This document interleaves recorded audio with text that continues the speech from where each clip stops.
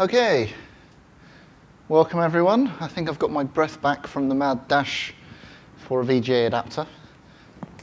So I think we're good to go.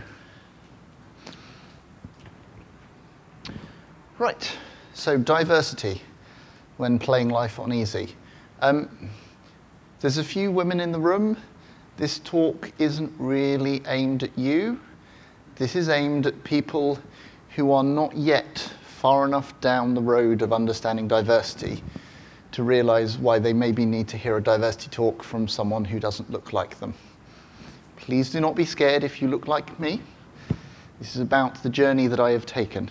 And I'm hoping to drag a lot of you along on the understanding of how it can help your community, how it can help yourself as a person, and why this stuff really matters. So, playing life. Has anyone read this blog post about the analogy of life as a computer game? Lots of shaking of the heads. Okay. So, the idea of this post and this analogy is that it is perfectly possible to play a computer game on easy and still die. You can play a computer game on easy, not complete the level, not kill the bad guys, not solve the puzzle. Equally, you can play a computer game on hard and still ace it, still win everything. This is not saying that playing life on easy means that you automatically win. It's not saying that playing life on hard means that you can't win. It's just saying that for different people, you may find that you have certain advantages, certain disadvantages that crop up. It can still be really hard. You can still fail. You can still win. But we're not necessarily all in it together, and it's not necessarily obvious. For those of you who grew up playing Doom, I don't know if anyone can remember what happened on the different difficulty levels. You'd start off, and there's a monster. You're like, wow, this is really hard. And then you'd put it up to Nightmare, and you'd start off, and there's 100 monsters. There's still monsters to kill. But unless you pushed up that difficulty level, you didn't necessarily notice that there were ways for it to be harder. It has been suggested that being a straight, white, male guy, especially from a middle-class background, especially with a fairly well-paying tech job, is playing life on easy. We can still fail. We can still mess up. A great many of us do. A great many of us struggle. But that's not to say that other people find it just that easy. Most other people find it a bit harder. So, what I'm going to try and cover today is some of the ways that I have inadvertently or deliberately pushed up the difficulty setting for myself for a short while. Things that I've found that have made my teams work better, my projects work better. Some of the mistakes I've made, you can all laugh along with some of the things that I've done, and hopefully give you some pointers on things you might want to look into more. So, first one, pretty obvious one, time zones. So, we're here in the States. I don't know how many people here have tried working with a team in India. Okay. Anyone tried working with a team in Australia? Okay. Have you tried to get support from them on a Friday? And they're at the beach because it's Saturday with the Australians. If you're working with Indians, you're like, hey, it's lunchtime. Why aren't they responding to my emails? Well, they've gone home.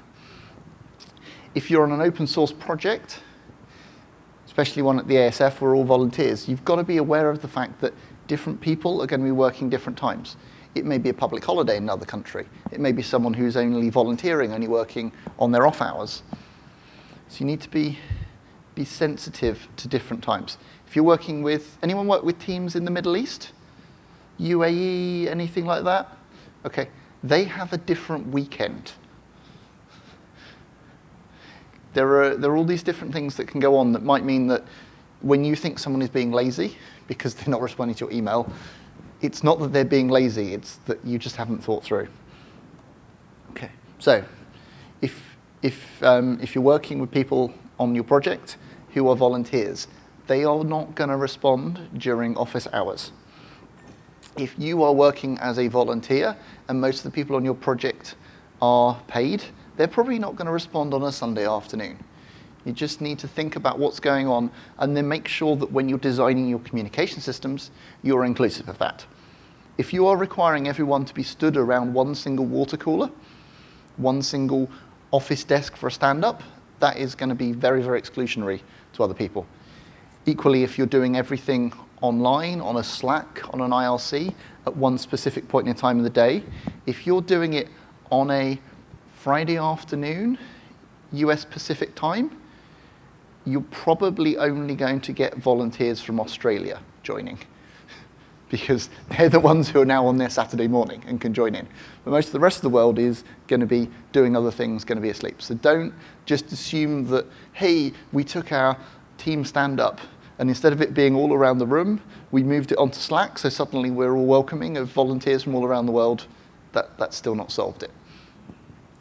Mailing lists and waiting a long time are tedious, but in many ways they can be the best thing. Or you just have to shift your stand-up around the world. Take it in turns to be the one that's doing it at 3 in the morning. Languages, another challenge here. You can be the odd one out if you're working in another language. I'm looking around the room. I'm guessing most people here speak English as a first language. Anyone here speak English as a second language? Okay. Anyone else here speak another language as a second language? We got any? Got a few. Okay. If you've not tried working in a different language, it can be a bit of a shock about how hard it is. You may think that because most people involved are coders, and most code is written in English, that means that everyone involved can speak English. It's not the case. Just because you understand how to write the variable doesn't necessarily mean you automatically understand the rest of the language. If you can go into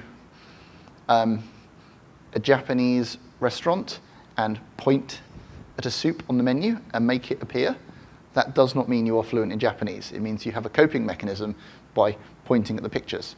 It might mean that you have a coping mechanism where you have a book on your desk that says, for this concept, the letters that you type in are this. You may be typing English words in, but that doesn't automatically mean that you're going to understand it. Okay. So, another one to be aware of is being the odd one out. This can really affect how you work and how you behave. So, one example, a few years ago, I used to work for a web development agency in the UK that mostly worked with charities. And most of the people in the company at the time I joined looked like me, were guys. We had one client who was a very big London-based charity. We were working mostly with the IT team there on developing a piece of software for them. So went to the first meeting with the client and walked in. They went, oh, you're here to see IT. And we're like, we haven't even introduced ourselves. How did you know? And they're like, yeah, IT are the two guys in the corner. And you just kind of walked into the room, and it's like, it's all women, all women, all women, all women, all women. There's just two guys in the corner. All of the toilets in the building, except for one, were women's toilets. So if you wanted to go to the toilet as a man, you had to walk this long, complicated route. You had to go and find that one toilet. And you really felt self-conscious about the fact that you were one of the very few guys there, that everything was set up for people other than you. Now, if you can try and imagine turning that on its head, for most of the women in IT, that is their experience every single day. They are constantly being reminded of the fact that they're different. If you have one person on your team who is of a different nationality, different first language, different ethnicity, they're always being reminded of that being different. Who's seen the ex-KCD comic about guys and women doing maths? Anyone seen it? I should probably put that in. But people will sometimes assume that you are representative when you are the only person of a specific type there, and that gets quite draining. Okay. Another thing to be aware of is mistakes no one mentions until you find out, and then you feel silly. So in English, I'd say, hi, I'm Nick. In French, you say, je m'appelle Nick. I am called Nick. You don't say, je suis Nick. Lots of people, apparently at a co-working space I used to go to, would find it very quaint and amusing that I made this mistake. And they let me keep making it for 3 months. And then when someone pointed this out, I was like, oh God, I just must have seemed like this complete idiot.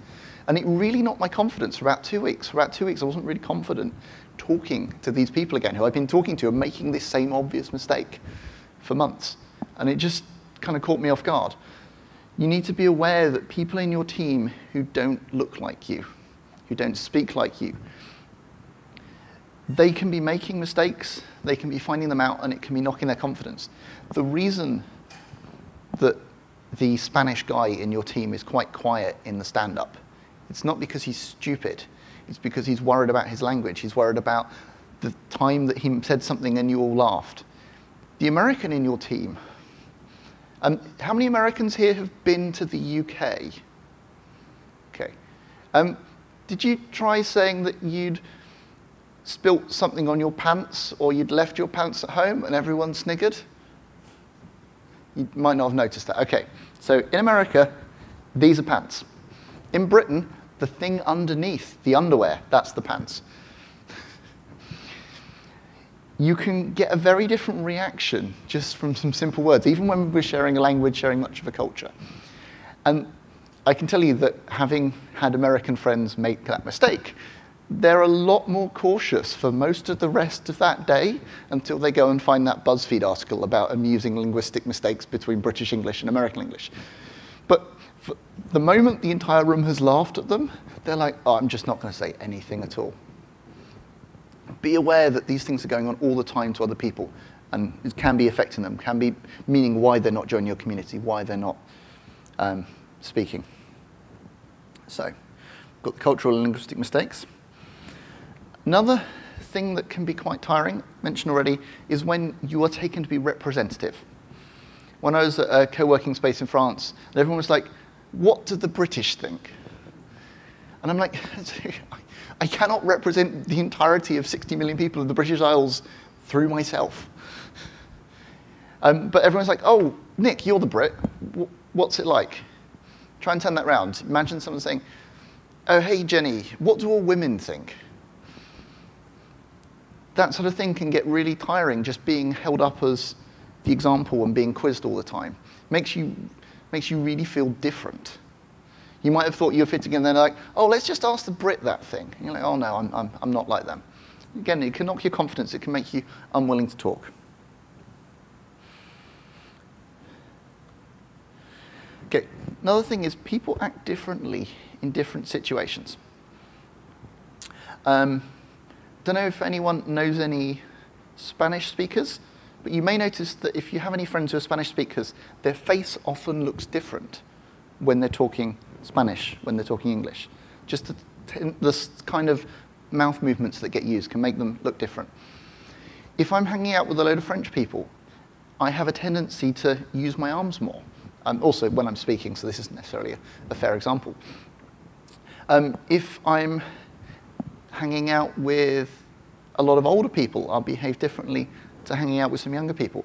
And I tend to do that a little bit self-consciously. I'm like, well, what's everyone else doing? How should I react? But again, it's making me think differently. So if you've got someone in your team who is different to the rest of you, and you see them there, and then you see them go out with some of their friends, you'll see them behave differently. They're self-consciously adjusting their behavior to fit the group. So you might say, hey, it's easy, everyone here's the same, and even the woman in our team is the same. That's not necessarily the case. They're often changing their behavior, and that's taking a toll. If they're thinking about how to behave like all the middle-aged white guys, they're not necessarily thinking as much about what they're going to say in the conversation. They might be self-consciously adjusting their behavior, saying a bit less, and that's taking its toll. There's less time available to join in the coding. Right. Another thing is the challenge of being the first. So, if you are the first person of your gender, nationality, language group, or whatever to be involved in a community, it can be quite hard because there's no one around to ask. So I'm going to pick on David here for a sec. So David is on one of the same projects as me and lives in the same town as me. So when David wanted to get involved in the project, it was really easy. I was in the same time zone. We have a number of friends in common. We work really close to each other, and we could just go out for a drink. So if he had any problems, there was that immediate support network of someone like him available. And unsurprisingly, we managed to get him from someone who turned up on the mailing list with a problem to committer really quickly. If you are the only person in your country involved in the project and the only person in your linguistic group involved in the project, it can be really, really tough to find anyone who's going to be there to tell you how to get involved, how to deal with these problems, how to deal with the time zone, how to deal with the language, how to deal with mistakes, how to deal with the fact that you've just got this email from an American that seems really threatening because you've misunderstood 2 words and that was actually some linguistic joke from an 80s TV show that you'd never even heard of that made it seem really threatening but actually was someone being jokey and friendly. If you've not got that peer support around you, it can be really hard. So a company I used to work called Torchbox. When I joined, it was about 20% women. And as it grew, it tended to stay at about 20% women for a while. And then without really making any big effort, just through happenstance and recommendations, it got to about 35% women. And then it went to 50% women. There was this magic trigger point where there were enough women that more women were willing to join. Women who wouldn't go and be the first one, but were quite happy to be the 17th one, came in and joined. And the company very quickly pivoted into near parity. And no one sat around and decided on this. I don't think the women necessarily consciously said, oh, I'm not going to go and work there. But being the first was scary to a lot of them. And we had to get a number of women in who were willing to be first until we built up that network, that peer support, to bring the rest in and get to parity. So be aware that it can be a lot of effort to support those new people, but it will pay off. You can make your community more diverse by supporting and really looking after and nurturing the people willing to put up with being first, and then they can bring more in. Okay, so a bit more on language, also known as laugh at Nick when he's in France. So, speaking in a second or third language is more tiring than speaking in your native language. Potentially a lot more. If I'm in France and I'm trying to speak in French the whole day, I get to about 5 o'clock and turn into a gibbering wreck. If I just push on through and keep going, then about 7 o'clock I can't even talk English. It's quite incredible. You don't think that it's being tiring, but you just find yourself a lot more drained. That constantly thinking, that constantly translating, flipping back and forth, the context shifting, it can really tire you out. So if you've got someone involved on your team, in your project, who doesn't speak English as a first language, they're probably putting more effort in for the same level of participation. They're finding it harder. And if you're having this massive long mailing list rant at 15 emails an hour, not naming any names, but maybe board at or members at on certain bad days, and you've got people who are having to mentally translate this, that can be really draining. And so even if for some of you, you're like, well, I can kind of follow all that and still get a couple of patches in, people who aren't doing English as a first language may be struggling. Maybe just reading the mailing list has taken all their available energy and they've got nothing left. So be respectful of them. Another challenge, getting a word in. I can be in a group of French speakers and follow the entire conversation, but it takes me maybe half a second longer than the native speakers to think up the thing I want to say to join in the conversation.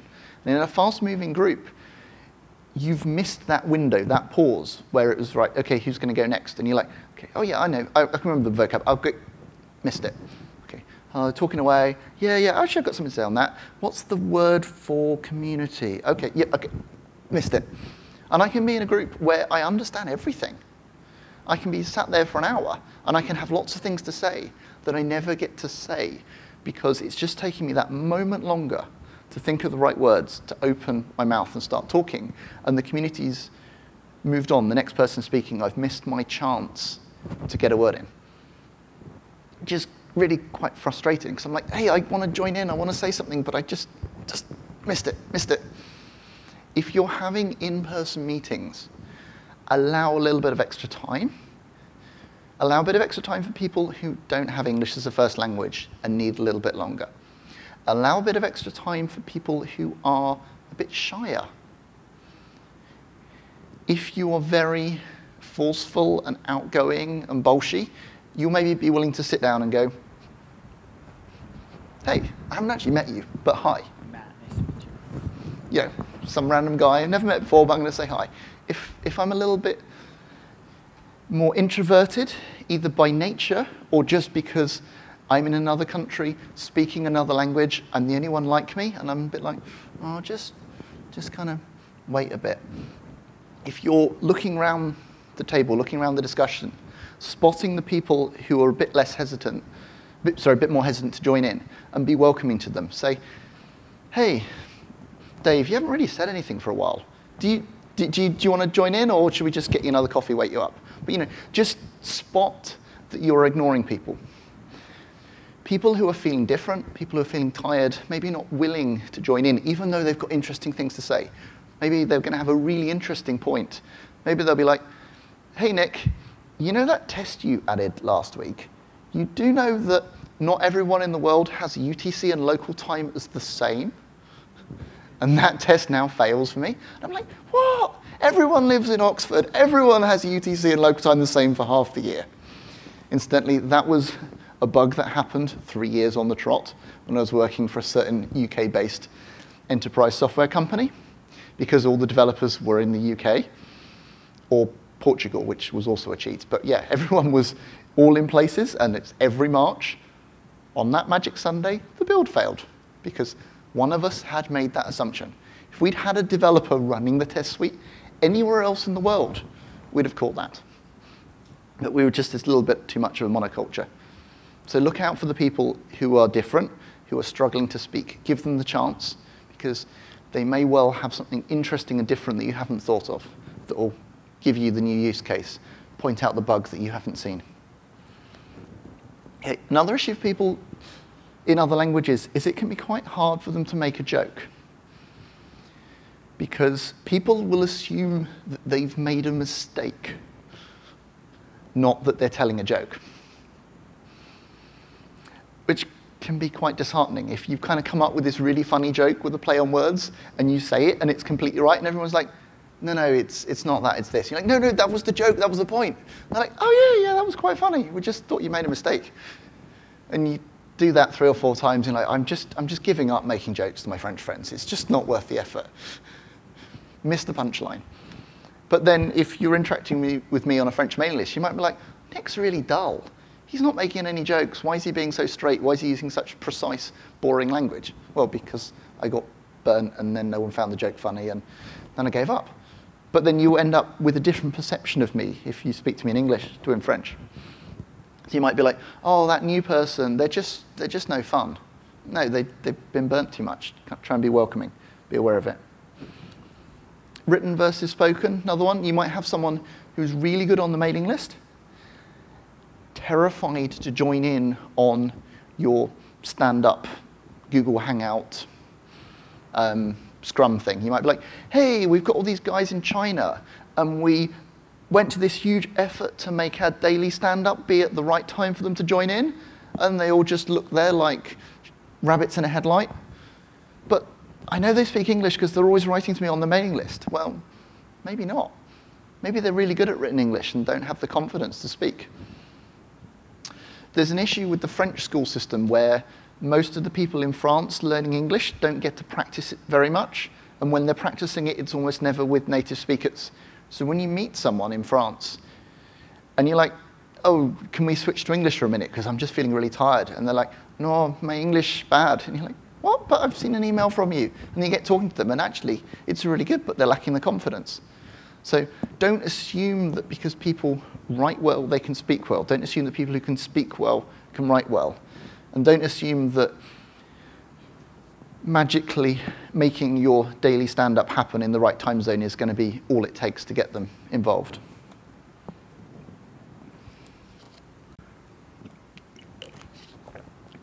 Okay, trying new things. One of the big issues with getting new people involved in your community is a sort of inherent built-in negativity most of us have about things outside our comfort zone. Go,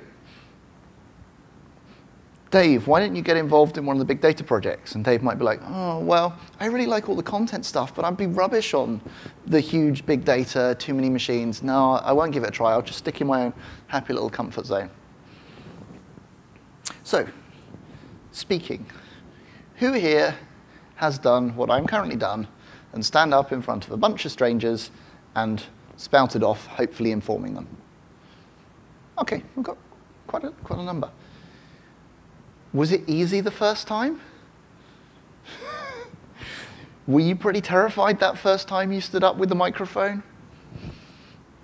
OK, if you're trying to get more people in your community involved in presenting, you have to kind of hold their hand. Don't just be like, hey, I can speak, everyone can speak. Well, yeah, they can, but they need some help first. If you're trying to get people out of that comfort zone and into something else, you're going to need to give them some support, some advice, and be mindful of people who even then aren't willing to do it. Okay, another one, design. I used to think I had no eye for design. I still think I have no eye for design, but for some reason, people keep asking me to help knock up standard templates for a lot of these conferences. Because even though I could never get a job in graphic design, I am apparently better at it than many other coders. But that's fine, because we're not trying to enter a slide presentation making competition. We're trying to get some information across. You don't have to be the world expert in it. If you are the best person in the group of volunteers you have available, that's more than good enough. Don't let that perfection get in the way of trying something new, especially if there's some other people around to help you out. Another thing that affects a lot of newcomers is being almost there, but not knowing it. So, think back, some of you a little way, some of you a long way, to maths classes in school. Think of one of those really long problems where you're working through for a whole page, and you get to the bottom and you're like, no, I can't, I failed. I can't solve this problem. And then you give it to your teacher, and they're like, there's just one more line you have to put in, and then you've got the answer. You're like, oh, wow, never thought of that. Everyone, please say that I wasn't the only one to do this. Everyone? Can you all remember that kind of maths problem? Got some people shaking their heads. I think maybe you're all just maths geniuses. Here, let's try another one. Learning a new computer game. You ever had that thing where you're doing a puzzle game, and you're kind of doing this puzzle for 2 hours, and then you're like, oh, I'm going to have to cheat, and you just Google. And you're like, oh, that picture was a button. OK, all right, I just completed the level.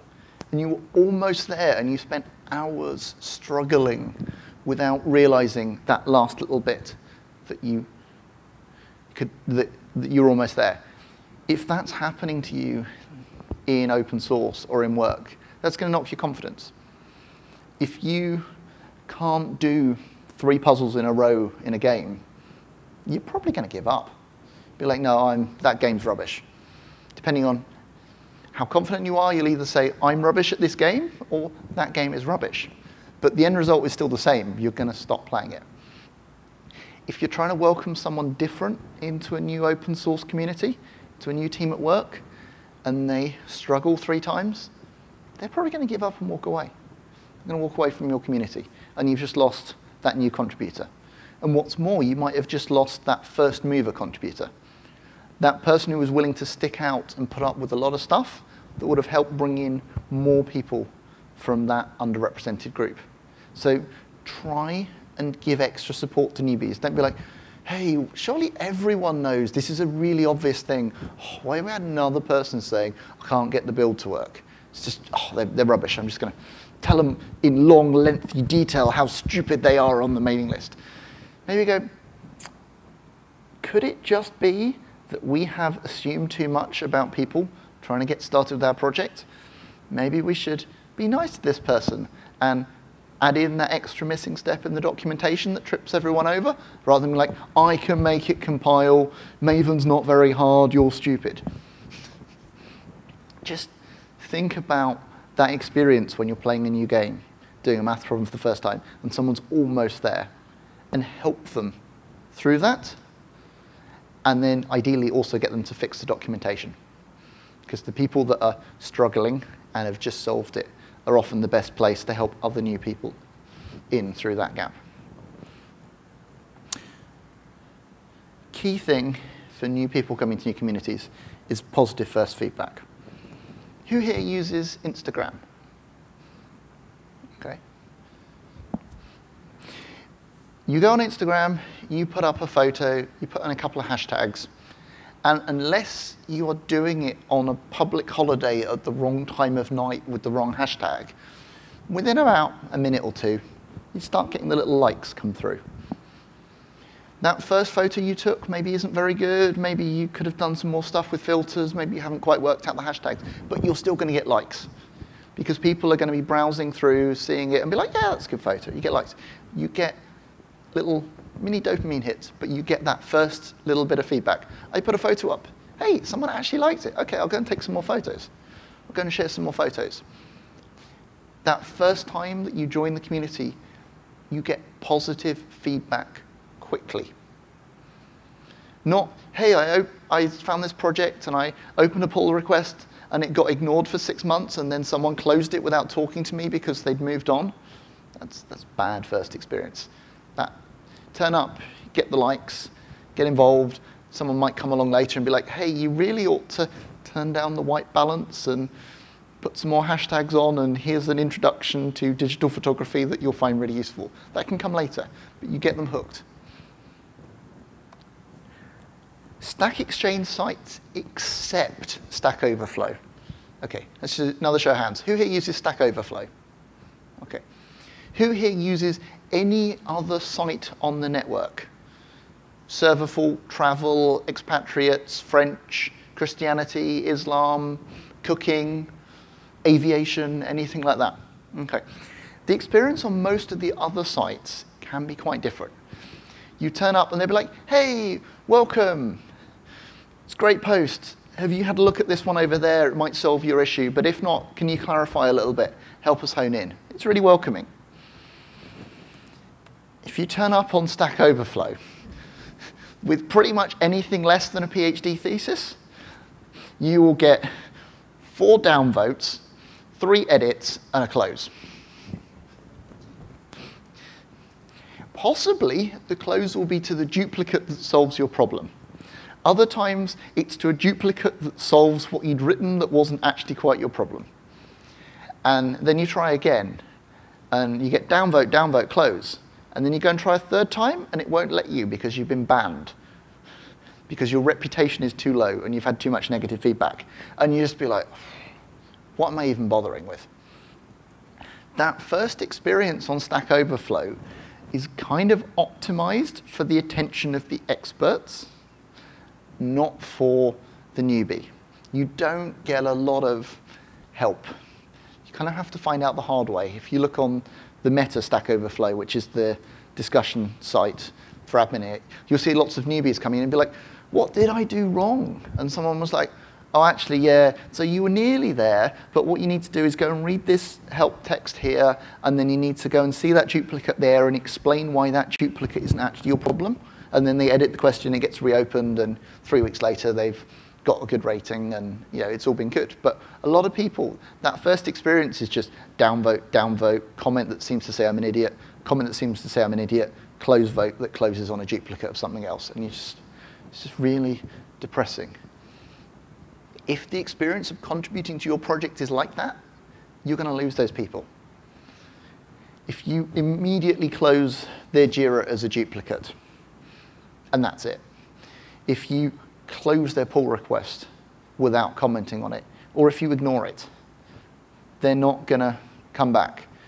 If you at least say, hey, thanks for that. It turns out we solved that 2 releases ago, but we used a slightly different name.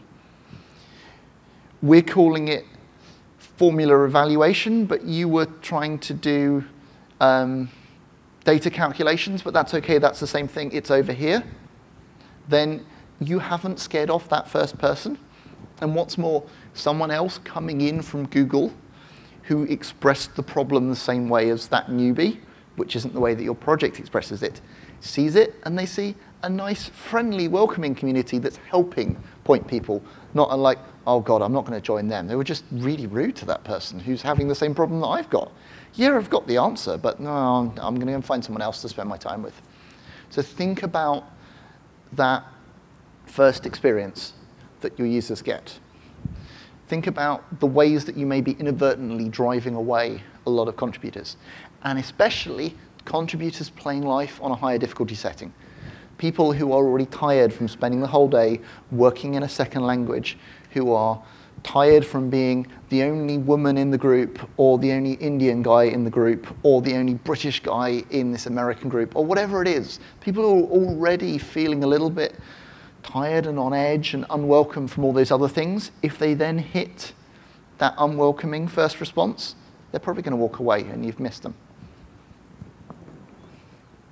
Okay, so a few other resources for people who are finding some of this chiming in with you. The slides will be up later. You can click through to those. If you want to know a lot of reading, if you go to the Geek Feminism site and just follow off from that, there's a lot of information there, a lot of links to other resources. There's a really good post on Medium about a lot of the reasons why women are not sticking around to the same extent as men in tech, why we're having a leaky funnel, and things that we can do about it. There's a really good cracked post talking about some of the more societal issues that are causing us to miss out on people, causing issues in our society, and things that you might not be aware of. Again, if you're playing life on easy and you go into that first Doom level and there's one monster and that's fine, maybe pointing out that what some of those other 50 monsters are that the people playing on hard are getting. I would really suggest, now that you have seen a diversity talk from a straight, middle-class white guy, and hopefully didn't get too terrified, since only about 3 people walked out, please go and see a diversity talk from someone whose diversity is not just, hey, I'm a British guy that spent 6 months in France. Please go and see a diversity talk from people who have experienced all of it, who have played life on medium or hard for more than 6 months. Hear about the real problems that they've been facing and the real things that we've got to do. It's not just enough to say, I put up a contributing page and now I'm going to get all the women and all the people from India and China joining in. We have to make changes ourselves. We have to be more welcoming, more accommodating. We have to do some work. And we have to know why and how. And it will have big effects on our project. It will make things better. So now that you're hopefully a little bit more aware, please, please go and see one of the other diversity talks going on. Please learn more about the issue. I'm hoping that some of you will have seen ways that you can personally profit from being more aware from diversity. So even if you walk out of here not interested at all in bringing more people in, you will hopefully be a slightly better project member, slightly better employee. But if possible, also try and make the world a better place, make your projects a better place, learn a bit more, get more involved. It is almost lunchtime. Almost. If anyone would like to ask a question, I may be able to answer it. If it's on living in France, probably. If it's on any really hard diversity problems, probably not. Also, if anyone would like to suggest any more learning resources, please let me know. I can add an extra slide on the end before I post the slides. Anyone interested in getting more women involved who's new to this stuff? There's a really good book called Unlocking the Clubhouse, which looks at ways to get more women involved in computer science and education. And it was jointly written by the Carnegie Mellon Computer Science Department and I think Sociology Department, but certainly one of the other departments that knows a lot about this stuff. And I found it a really fascinating read about some simple changes that could help and help all sorts of people, and some things that people were doing without understanding that were actually really quite bad. So have a read of that one. Have a read through some of the other things linked from it. It's good. Just spend some time. Read, learn, talk to people who aren't like you, but please don't do it in a scary way. Don't go, hey, you're the one woman in the room, tell me about all women. Because, as I've mentioned, if someone comes to me and be like, hey, you're the one British guy in France, tell me all about Britain, it's kind of scary. Be nice. Have a friendly chat. Learn from them. Be welcoming. Don't kind of point them out as the odd one out and scare them. Okay? Anyone have any questions? Not a question, but a comment. Yep. I thought it was interesting what you were saying about people that are speaking second language all the time, getting really tired. Same thing happens with people who are speaking their native language, but have strong introvert tendencies. You know, if you're in an office where everyone goes out at 5 or 6, out to the pub, get drinks, that person a lot of times just wants to go switch off. Yep. And, you know, they're not being antisocial, they don't hate their teammates or whatever, they just need downtime. So it's a similar sort of situation, I think. Yeah, if you're trying to do a team building thing, and you think that a great way to do team building is to take everyone to the pub after work and give them free beer, that's not going to be popular with people with caring commitments, people who have to pick kids up from school, single parents, people who are introverts and really hate going out with all those people, people with ear problems who can't be in a loud bar trying to hear, people with alcohol and other substance abuse issues that don't want to put themselves back in that situation. There's all sorts of different reasons why. What works brilliantly for you as a team building thing is not automatically going to work brilliantly for everyone that you're trying to encourage. And if you're not careful, your team building event will turn off a lot of people and make them more unhappy than they were to start with. Just kind of be aware. Don't say, hey everyone, we're going to go to the pub. Try and find out what people are actually going to want to do and work around it. I know when I was out, I've got a team in India. The first time I went out there, I was like, hey, should we do this? And they said yes. And it turned out that they didn't like it, but they were a bit too polite to say no. So the next time I was like, we should do something. What are we going to do? And they went, last time we went to the pub. And I was like, yeah, but is that what you want to do? Or, you know, should we do something at lunchtime or in the evening? Is it better to do it midweek or on the weekend? And the answer actually turned out to be that they wanted to go to this really nice new Indian restaurant that had opened up around the corner that was a bit expensive, that they'd heard good things about, and they wanted to go at lunchtime so that they could all still go and pick up their kids on the way home from work. So that's what we did for the team building thing. And I'm like, but that's not what I'd have chosen. But actually, everyone's now really happy and smiley. And then they did a load of work in the evening when their kids had gone to bed that they wouldn't normally have done. Huh, okay. So just don't assume that everyone is automatically like you, even if they look like you. And really don't assume they're like you if they don't look like you, if they don't sound like you. Kind of be welcoming.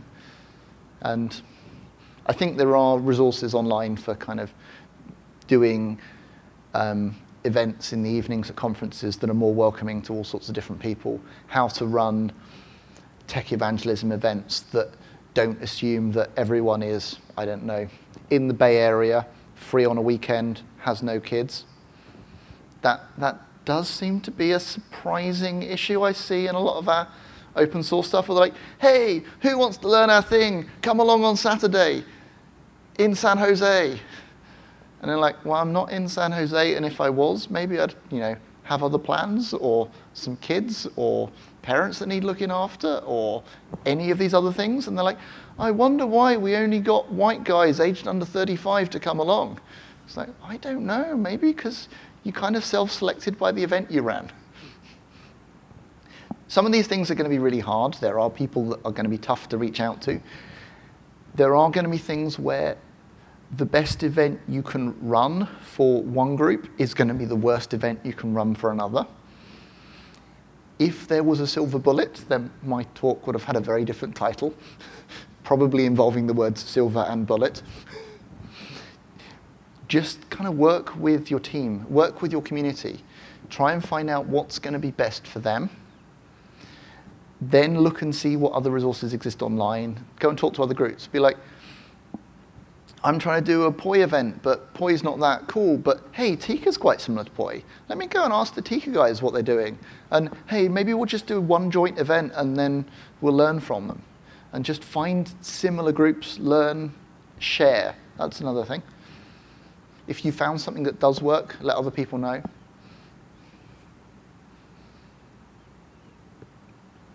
We have 1 minute left until we get thrown out.